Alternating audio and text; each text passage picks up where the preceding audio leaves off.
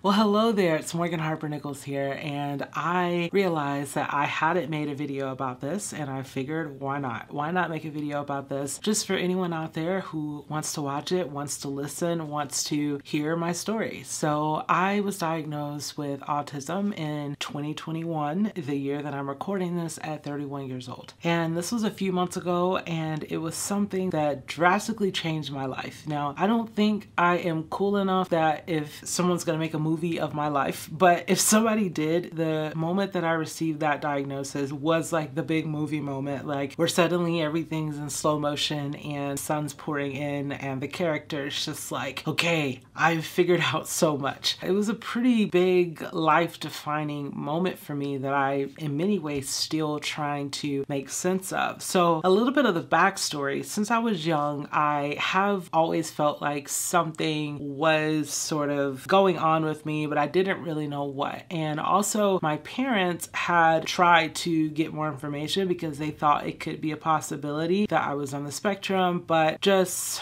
being in the 90s, being a female, being a Black female, it's just very hard to get information, research or advice or any of that. And I ultimately just ended up as a kid learning how to just teach myself to try to function in the world in the best way that I could. And when I look back, I'm very proud of myself. I feel like I really have made it very far. Even though I was struggling, I really did give my all. And at the same time, as I was getting older, I just felt like I was really struggling with a lot of quote unquote basic things, such as just communication issues, some sensory issues. I would find that I would get really stressed out or really overwhelmed or just exhausted just by trying to keep up with the flow of conversation, trying to figure out social dynamics. And it just seemed to get more and more complicated like the older I got. And I remember in my early 20s, kind of like my late teens, early 20s, I remember thinking, you know, this is something I'm probably just gonna grow out of. It's like I'm becoming an adult. This is just me coming of age. Like, yes, I feel awkward. But as I moved into my late 20s, I started to feel like that awkwardness that I felt, like that coming of age moment. I was like, I feel like that season's like not ending. I feel like other people kind of know things about social cues and communication and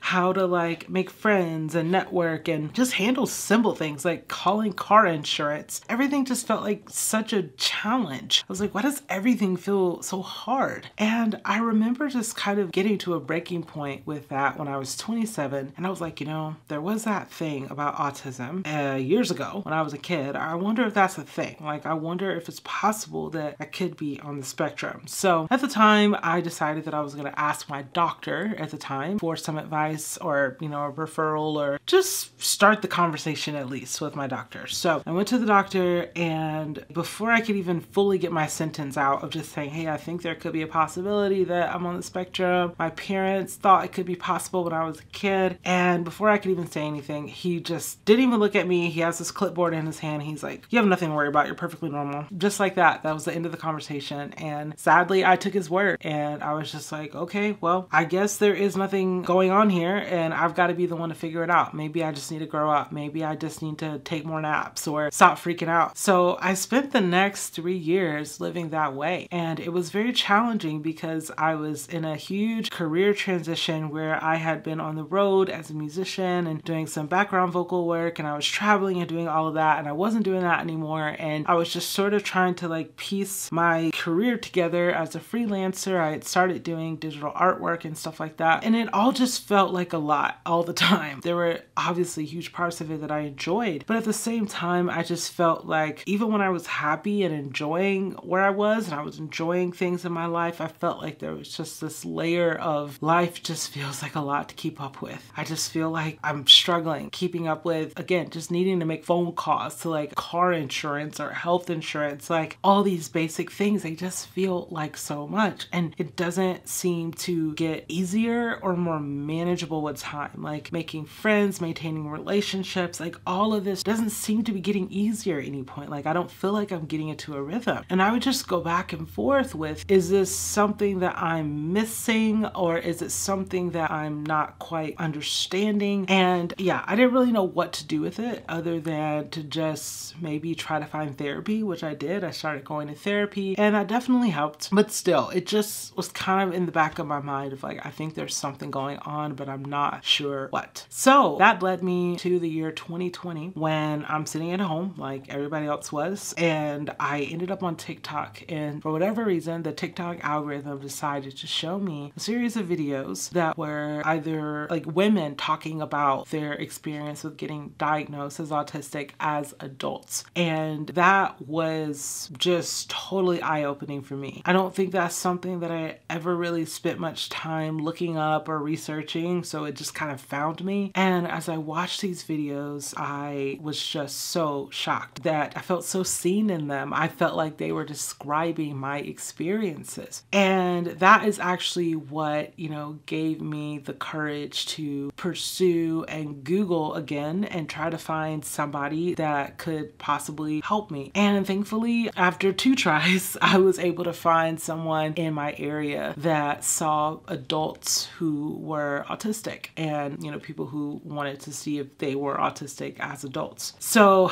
I started those appointments in the fall of 2020, and I got my diagnosis in early 2021. And that was a very eye-opening experience. I just learned a lot about myself. I learned that I had been pushing myself really, really hard in my life to try and keep up with the pace of everybody else, because I felt like that was what I was supposed to do. It's like, oh, you're supposed to have all these friends and have all these people around, and you're supposed to be able to communicate in this way. And if you're an artist, you're supposed to be able to show your face and do videos and all these things. And I'm not saying what I'm describing is not at all describing all autistic people's experience. Autism looks different person to person, and I'm certainly not a medical professional, so I'm not able to speak in depth about what other people experience. And what I'm talking about even in this video isn't necessarily like a list of like the top things that I've dealt with, you know, or that all people deal with who are autistic. So yeah, it's definitely something that I was slowly starting to make sense of. Like during that process of getting diagnosed, it was a huge opportunity to finally take a close look in the mirror and see how I had been really pushing myself to do a lot more than I was actually capable of doing. And I could go on and on with so many different examples as to what that looked like for me throughout my life. Some of them I'm still now, like even months after my diagnosis, I'm still thinking of stuff from my childhood and my youth where I'm like, oh my gosh, I was just really pushing myself. I really felt like I had to show up that way and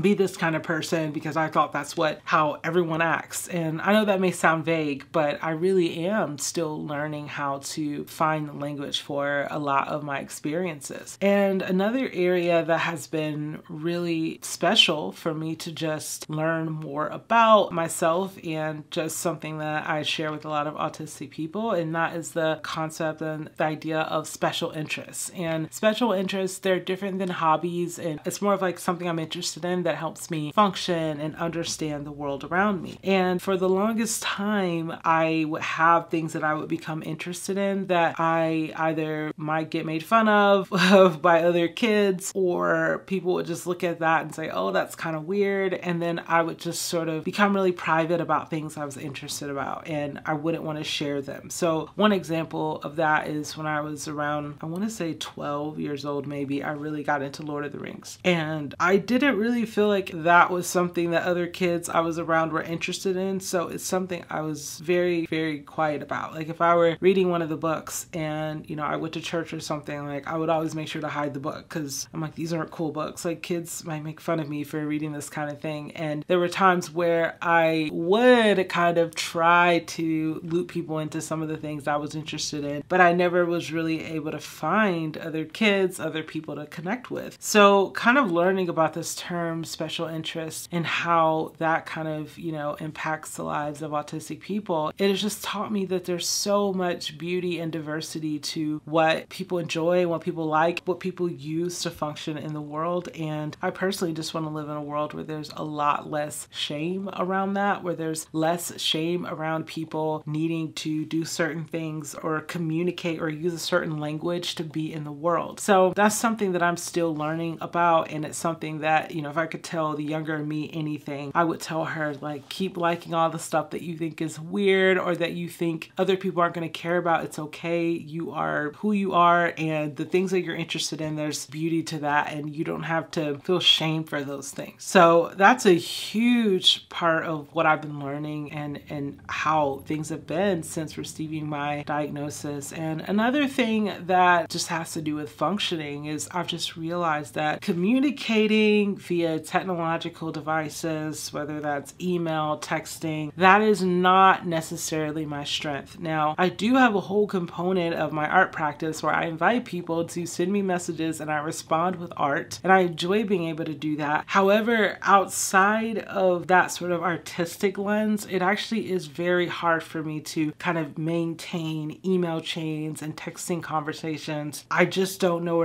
where to go with them a lot of times. I don't understand a lot of tone. I don't understand a lot of the different social nuances, even the use of certain emojis. I sometimes use the wrong emojis, and it's a lot. It's a lot to think about, a lot to process. It's not impossible. I could do it, and I can do it, but it's a lot. It takes a lot for me to be able to function in that capacity. So I now have help with my emails and my messages and everything because I'm just not able to handle them on my own. And even like with some work related things, I've drastically reduced how much I use certain chat features and stuff like that because it is just not practical for me. It takes so much energy, so much emotional effort to do these things. So yeah, this has just been a really good time in my life in that regard, because it's really been a time of becoming really honest with myself about where I'm at, what I'm capable of, what I'm not capable of, what I can do, what I can't do, what I feel like I should be able to do, but I'm going to learn how to stop shaming myself for feeling like I should be able to do it. And yeah, that's just been a little bit of my journey, and I'm learning how to talk about it more. I'm learning a lot from other autistic people. I think that one of the best things that you could do if you're just sitting at your computer is go and follow more and subscribe to more autistic voices, and I'll definitely put some people that I follow in the comments so that you can check them out. But I would even say that even since I received my diagnosis, I've been seeing more pages pop up. I've been seeing more people starting to share more, and I think that that is the gift of the internet, is that it does provide the opportunity to learn firsthand from people who are actually autistic, and you can actually listen to what they have to say and read their frequently asked questions, and that can help you learn a lot and even support other autistic people in your life. Or if this is something that you're in a place of like, I think I want to get checked out, there are other people who have very generously shared their experiences in addition to mine, and my hope is that, you know, the more of us who are able to share, we can kind of piece something together so that people can get help by listening to other people who actually have been through what they're going through. So I am so grateful for you watching this, and thank you for joining me today. I'm Morgan Harper Nichols, and this is just a little bit of my story.